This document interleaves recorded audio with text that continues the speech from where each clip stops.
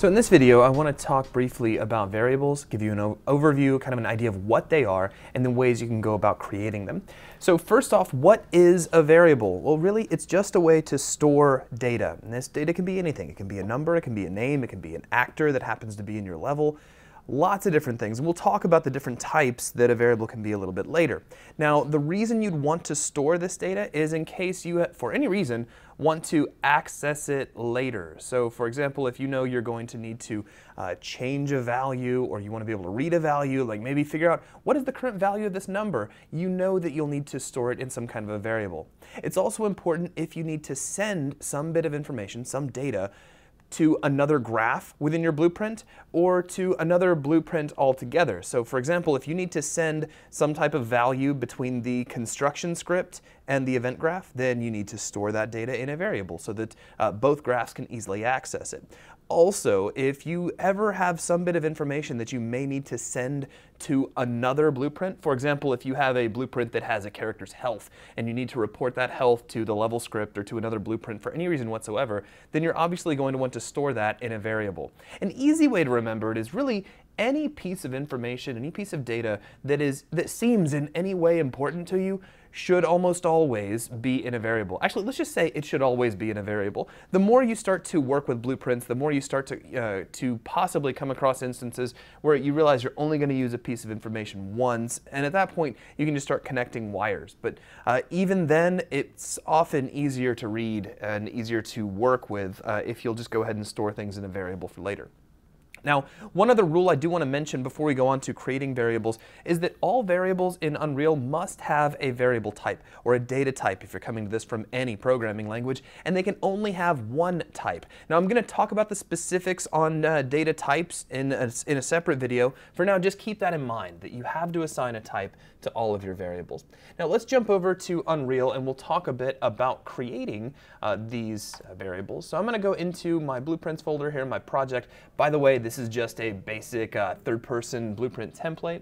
Let's click on New, and I'll create a new blueprint from Actor, and we'll just call this Variable Workshop. And I'll go ahead and open this up. So I don't really need any sort of components to do what I want to do, but in case I want to bring this into the level, I am going to add a billboard. This is just so that I can see the blueprint if I add it to the level. Now let's jump over to the graph. I'll go ahead and make this full-sized. Now, creating a variable is a very simple thing. You can just click on the Add Variable button, and you can assign a name right away. So I'll call this My Variable. And next, you'll see the Details panel appear down underneath your My Blueprint tab by default. That will have the name for the variable, which you can change if you need to, and you also have the variable type. And this is that data type I was talking about a little while ago. Again, not going to get into all the different types here. That's something that we'll talk about in a separate video. So now that this now that this variable is created, I can bring it into my graph at any point just by dragging it into the graph. This will open up a little submenu asking if I want to get this value or set it to something. And I'm going to talk about the nuances of getting and setting, again, in a separate video. We'll try to keep this nice and bite-sized. But for now, I'll just go ahead and choose get, and there is my variable. So I could do things with it. I could, in this case, use it maybe to drive a branch or things of that nature. Now, there's another very popular way to create a variable, and that is to promote it from some other operation in your level. A really easy way to show this off would be something like, say, if we had a math operation. So let's say float plus float. Now, just off the top of, just to kind of help you out, a float is any number with a decimal point. So if I said I had 5.1 or 5.31, because that's what my fingers hit, plus 6, for example, and I know I want to store that result as a variable, I can right-click on this data output pin and I can choose Promote to Variable. That will automatically create a variable that is asking for a name already, so I can just call this Math, or Math's answer.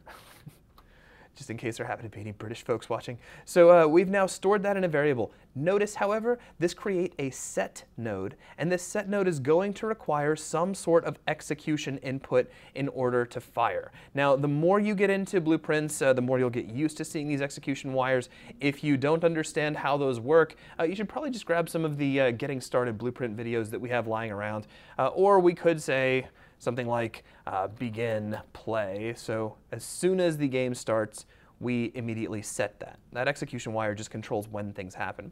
Now notice that set node was created because I right-clicked on an output value, but you can also right-click on an input value and choose promote to variable, and we could say my plus this will be the name of my variable in this case, and notice it automatically created a getter and created the variable for me.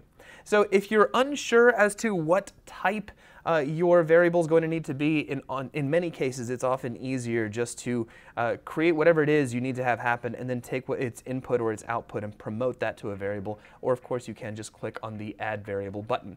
So that is going to wrap things up for this video. Thanks a lot.